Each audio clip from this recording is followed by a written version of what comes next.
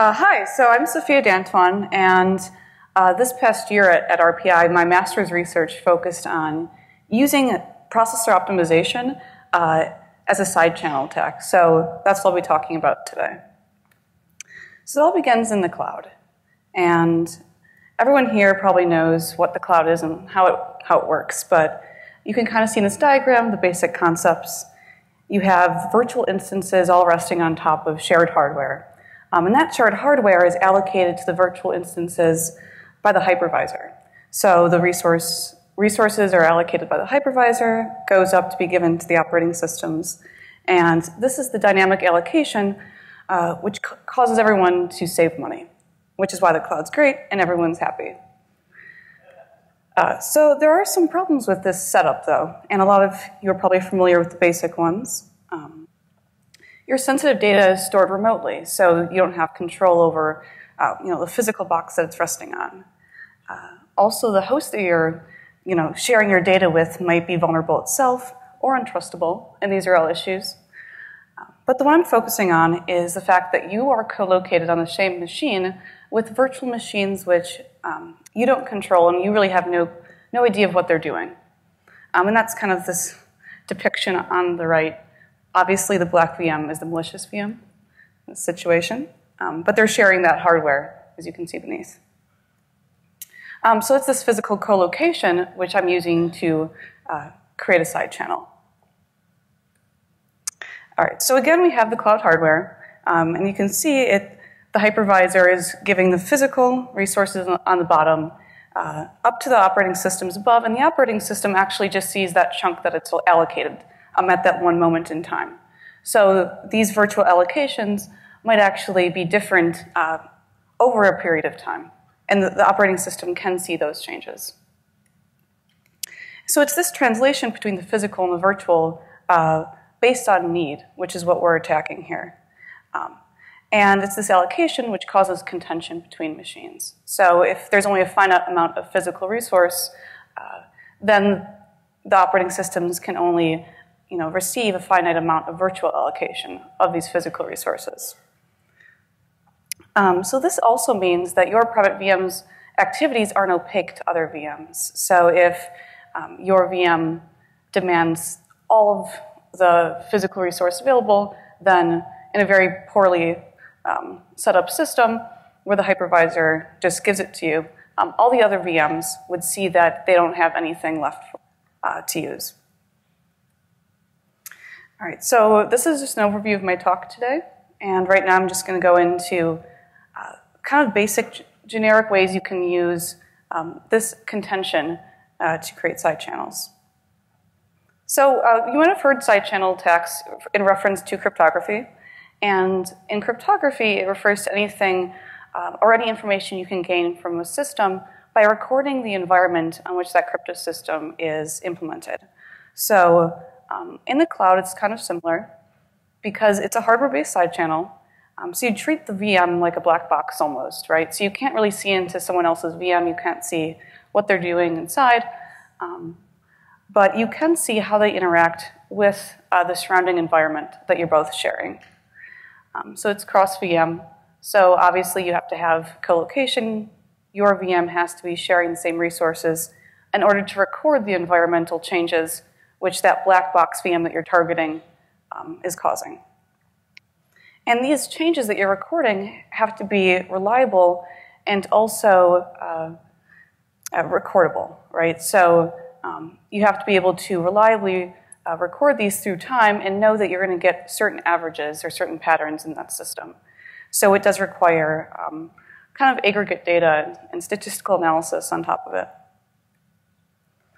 So this is a generic model of how this side channel attack, or a hardware side channel attack, would look in the cloud. So you're having that shared hardware being used as that medium which you're recording things from. The transmitter, or the victim in most cases, is just causing artifacts in the system to be there, right? So it's operating normally, it's doing whatever things it needs to do, and it's leaving changes in that shared hardware beneath. And those changes then are recorded through the receiver that you see to the right. So that would just be a generic model of how this would work, and this can be kind of applied to any hardware unit that you're attacking, be that the cache or the pipeline or the system buses, anything. So using this system, we can kind of break it up into 3 different categories of possible exploitation avenues, right? So if we're just receiving information from the system, just recording, we can do such things as crypto key theft, which is a very common one in academic literature, used to prove that a side channel attack works. But in this situation, the transmitter is the victim. It doesn't know that it's transmitting into the system. So the only adversary here is the receiver. So someone who's just reading information from the system. So you can do things like crypto key theft. Environmental keying is also a very strong one. However, it's not actually researched a lot in academia, right? So if you're able to reliably get specific patterns attached to one machine, one physical device, you can do things like have your malware only be deployed on certain hardware or other things like that. Now, on the opposite side of the spectrum, you have just the transmitter. So someone who doesn't know who else it's co-located with, but it's just transmitting information or artifacts onto the shared hardware. And so a common one that can be applied here is something like a denial of service attack. So if you're using all of the cache, or if you're repeatedly using the processor for large computations, then you're causing denial of service or a decrease in performance to the other VMs around you. And that's kind of just a generic, not very finite one, but it does cover a lot. And finally, what most people think of when they think of side channel attacks is something like a communication network. But if both the transmitter and the receiver know that they're co-located and that they're both transmitting and receiving across the same hardware, then you can create a channel. So what most people think of as a communication channel or a side channel. And that could be used to exfiltrate data from one box into another, or communicate covertly with anyone else knowing. And this is how that would look, just a simple diagram. You have your medium being the hardware, so that's that shared physical resource. And the virtual machines above are just repeatedly using that to force artifacts into that shared hardware and receiving them. And most of the time, this has to be done in time frames or in time intervals, because the allocations from that shared hardware do change over time up to the virtual allocations in the VM.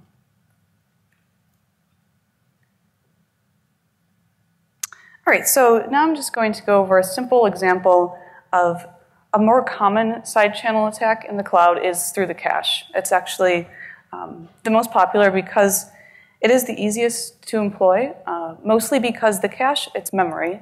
So it's easier to store value in memory and record it later. You don't have to worry about that being replaced or just being removed immediately, like you do in the pipeline where instructions are continuously moving.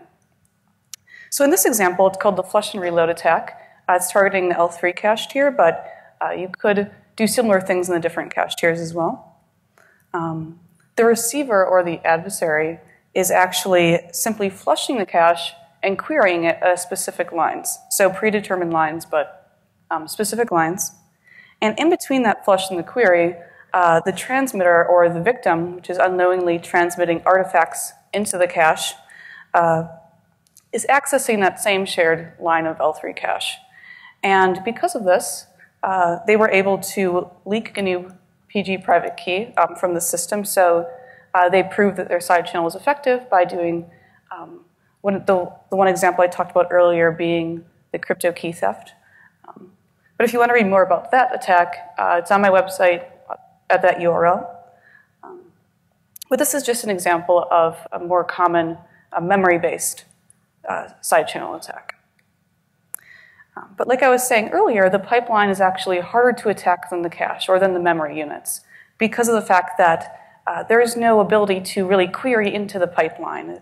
Again, it's like a black box, right? You can't query into the pipeline and say, what instructions are you executing now, right? Because if you did that, you'd alter the pipeline.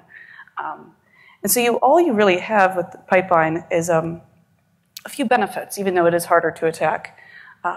It's a quieter covert channel, mostly because it's harder to detect when someone's misusing it, for the same reasons that it's hard to use it to communicate over. And it's also not affected by cache misses and other such things which affect other side channels in memory due to the large frequency of traffic in the cloud. And the noise in the environment in the cloud, so there's tons of processes going on all the time, actually amplifies this channel instead of decreasing it, which is what happens in cache-based side channels. So how are we doing this? How are we targeting the pipeline, even though it's harder? Well, this is what we want to do. We want to create a side channel to exploit these inherent properties of shared hardware with the fact that we know we're on a cloud system. So we have to use properties of both of these things, the hardware and the fact that we know we're sharing. So we know that we're sharing hardware. Okay, great, that's the cloud. We have that.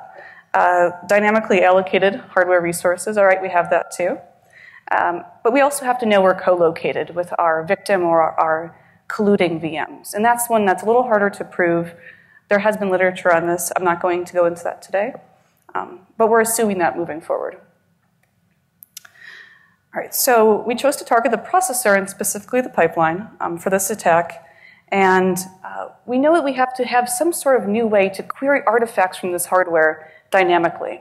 So we can't just query a line in cache, right? We can't just say, hey, what value is here? So all we know is we can give the pipeline an instruction set order. So our process's instruction set in a certain order and feed it to the pipeline. And we know that we can get the results from the instruction set at the end of the execution. So when the processor is finishing executing it, it feeds us back the results, and we have those. And those are the only two things we know. So the only thing that we thought we could do the easiest way to determine the state of the pipeline, even though it is like the black box, right, is we have to know that the pipeline reordered our instructions based on the results or the returning values of these instruction sets.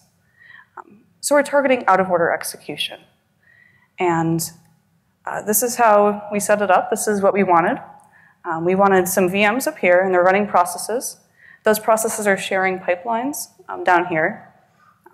So simultaneous multi-threading is turned on in this case, so the processes are sharing the pipeline at the same time.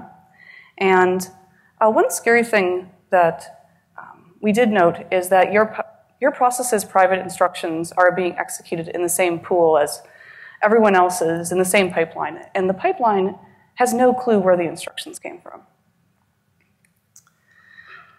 So to receive information or to receive artifacts from the pipeline, we want to be able to record out-of-order executions. So we want to be able to know when the processor reordered our instruction sets that we gave it based on the returning values. So like any good presentation, we have a picture of the Intel manual. And basically, this is just telling us that the out-of-order execution case is possible by giving us this simple example. And an easier way to visualize it is this. You have two threads running, and there's a store and a load.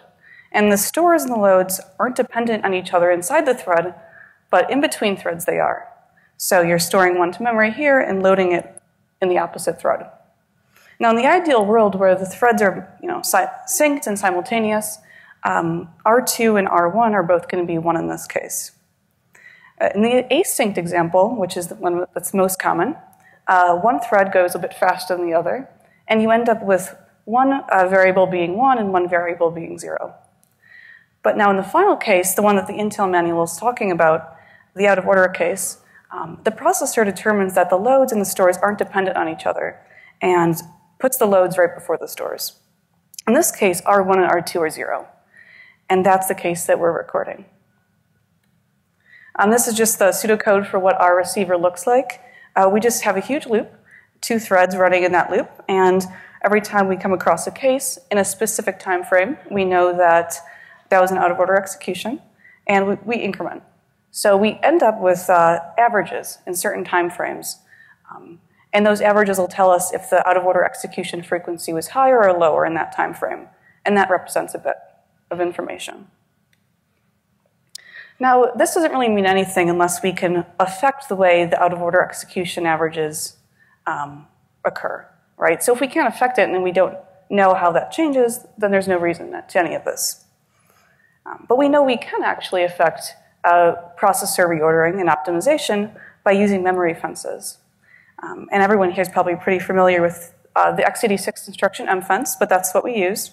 Even though it's a pretty expensive operation, 100 cycles per operation, it does what we want, and it basically tells the processor or the pipeline to keep the stores in front of the loads. And this will, when injected in the same pipeline as our process's threads, will decrease the recorded average of out-of-order executions for that time frame. So the stores will happen before the loads, everything will look normal, and our out-of-order execution count will decrease for that time frame. So now I'm just going to talk a little bit about memory models here. There's two types of memory reordering, compile time and runtime.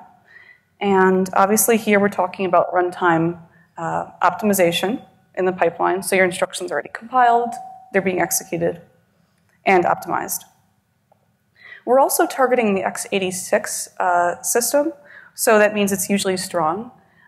This basically means that for the most part, the CPU is right in its optimization, and for the most part, our code's going to execute fine. But in certain cases, there will be reordering, and that's great for us. That's what we're targeting. Now, in different systems, when there's even weaker memory models, our out-of-order execution channel actually increases in amplitude, so it's amplified. But in systems like this, when there is absolutely no reordering allowed, then obviously our channel is mitigated. So there's 4 different types of memory reordering barriers, and I just thought I'd go over the 4 options you have. You can stop loads and loads from being reordered, load stores, etc. And obviously, based on what I was saying earlier, I'm just preventing the store load from occurring, or optimization from occurring. So I'm maintaining the stores before the loads.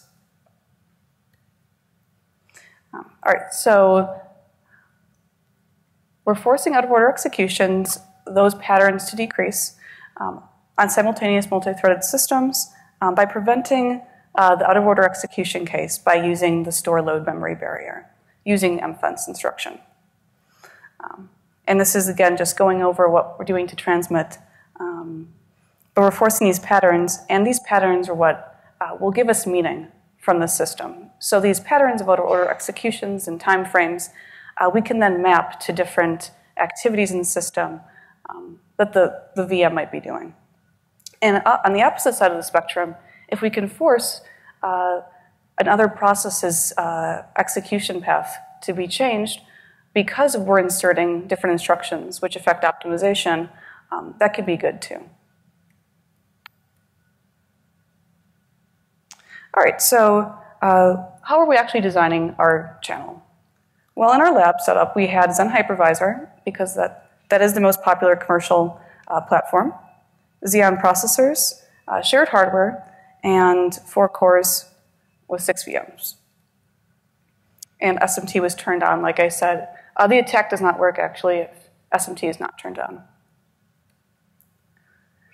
Specifically, we're running 6 Windows 7 VMs with just noisy processes going on to mimic the cloud environment. And the 2 VMs that we were using as a sender and receiver were just operating different processes at the same time, and they were sharing the same pipeline here. All right, so for the demonstration, I think you'll be able to access these 2 files. If you can't actually, just come up to me afterwards, and I can share the code with you. So this was my setup. This is just Xen Center. It's the easiest way to get on a Xen server. But this is the same setup. Obviously, I had it at Recon as well. But there are 6 VMs, all Windows 7. And you can see that they're all pretty much the same. They're clones of each other, so they're sharing the same senders and receivers that we talked about earlier. So in the first VM, we're going to start a receiver and just take a baseline count of the system. And so we had a simple algorithm to map the patterns that we received to bits. And in this case, nothing's being transmitted, so all zeros, and which is fine. That's what we want, because nothing is being forced. Just the noisy operations are going on. And that's kind of cool because it shows that when we do record enough information from a system, we can actually average out the noise from the system. And I graphed it here. And so you can see that even though in each time frame the averages were a bit different, for the most part, they were all pretty low.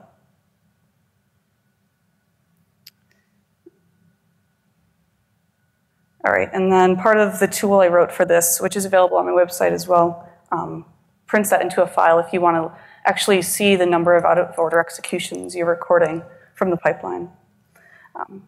So for my transmitter, I'm just entering the binary string that I want to send. And in this example, I'm just going to send 2 bits, and in the VM that's listening, I want to be able to, let's say, in this example, I have doing nothing for 2 bits, and then when it receives 3, it will launch an attack. So in this example, so the idea was that there would be some rootkit or malware already on that system, and when it received the trigger signal, in this case, it would blue screen the Windows box, but you could do something a bit more covert. All right, so in conclusion, like any good research paper, we had potential mitigation techniques.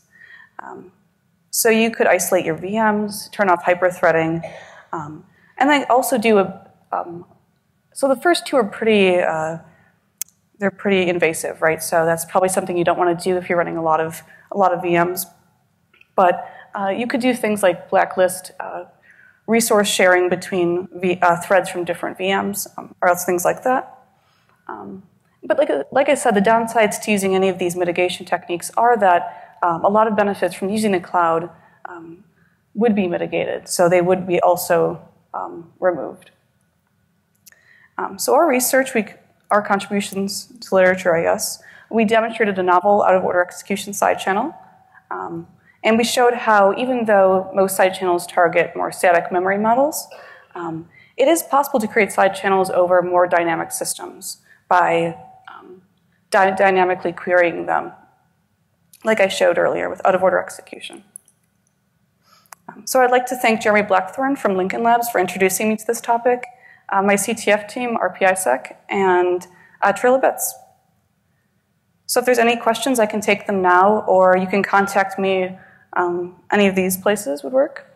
And also my thesis on this subject, where I demonstrate not just the one attack, but the ones I listed before, it was in my thesis. So if you want to read my results from that, you can go there. Yep, thank you.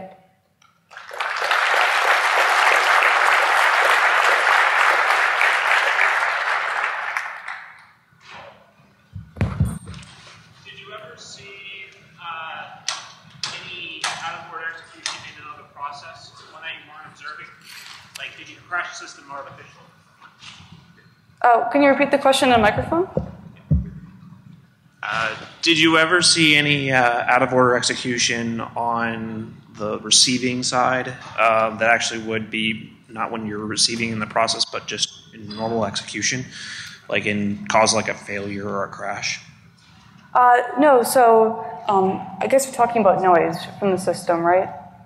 So obviously, you're going to receive out-of-order executions even if nothing's being transmitted, because that just happens normally.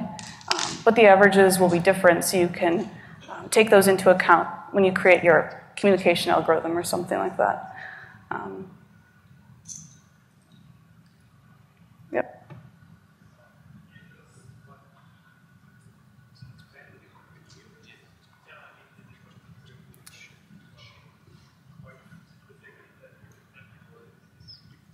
Mm-hmm.